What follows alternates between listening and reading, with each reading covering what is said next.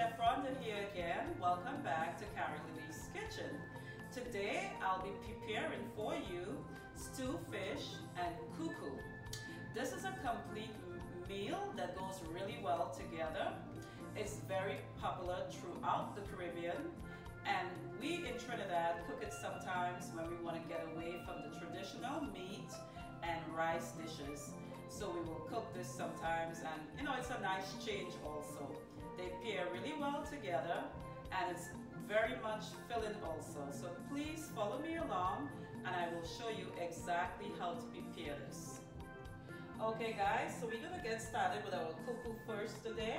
And I just want to give you a quick rundown of what we're gonna be putting in this cuckoo. The first thing I have here is some cut up okra. I have about a cup of coconut milk. Also have some chopped together pimentos and garlic. Some adobo for taste, for sodium. And last but not least, a little bit of Carrie Louise's famous green seasoning. And we also have the main thing for the cuckoo, which is the cornmeal, okay? So I just want to show you these ingredients and we're gonna get started right away. Okay, so we have the water preheated already. So we're gonna add all of our ingredients.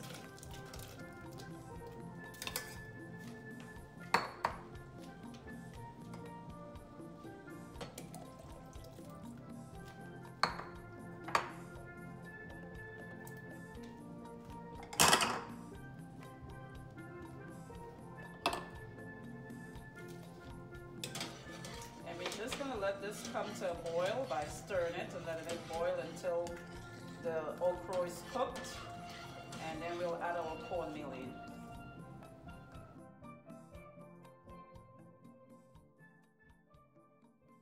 Today we'll be using kingfish, and we have our flour here we're gonna coat the fish with. The first thing we need to do for this is fry the fish, so we're gonna get started on doing this, okay? And again, we will be using kingfish today. So we're gonna start coating our fish. We have our oil preheating already.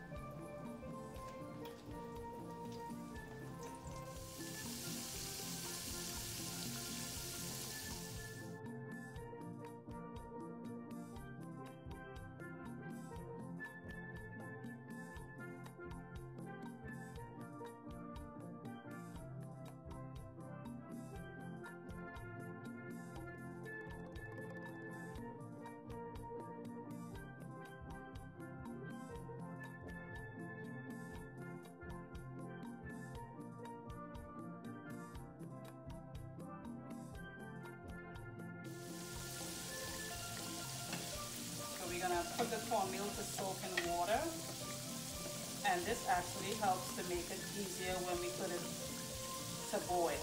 It makes it a lot easier to stir and makes it more manageable.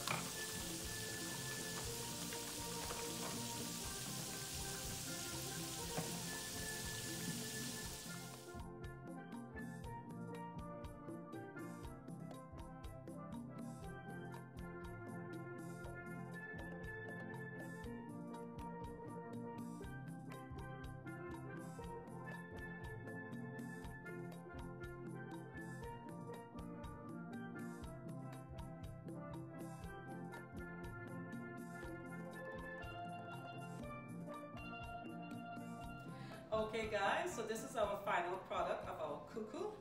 It smells great, and as you can see, it formed really nicely in the dish. But I do want to tell you one error that I made today.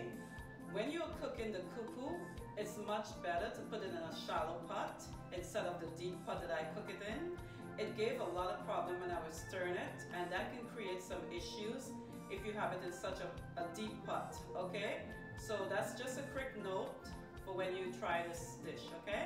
Thank you.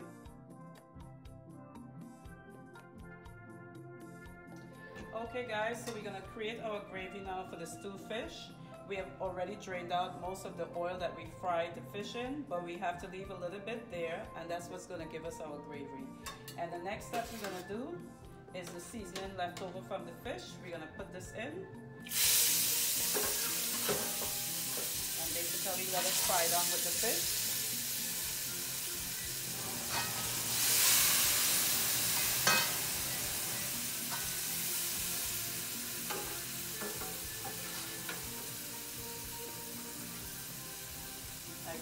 All the seasoning, that's what actually is frying up right now in the oil.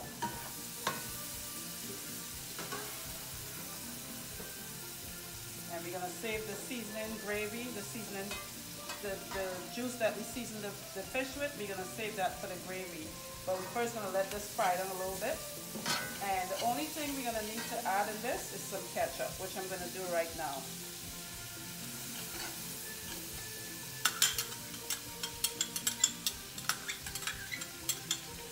And the ketchup helps to make the gravy a little thicker and just helps it to fry down really nice, as you can see, you know?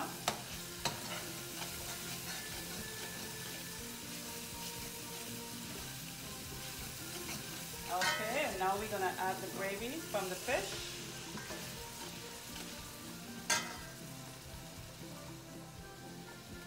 Okay guys, so I added some more water in the same pan the fish gravy was in, along with a pepper. The pepper is really just for flavoring, but if you want it to be spicy, feel free to pop it.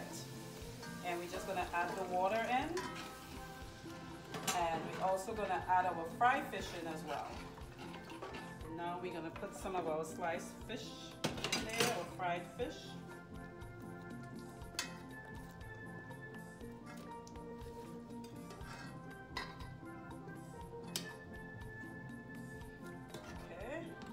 Just gonna let this simmer down, and the only thing you should need to add in this is possibly the some more adobo or salt, but it should have everything based on the way you season the fish.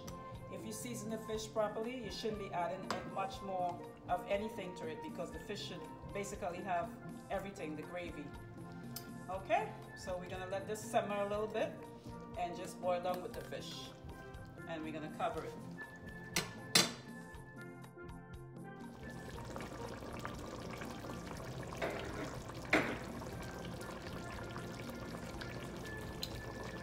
Okay guys, so this is our final product of our stewed fish. It smells amazing, and I'm sure it tastes great. Thanks for watching. Please remember to like, share, and subscribe.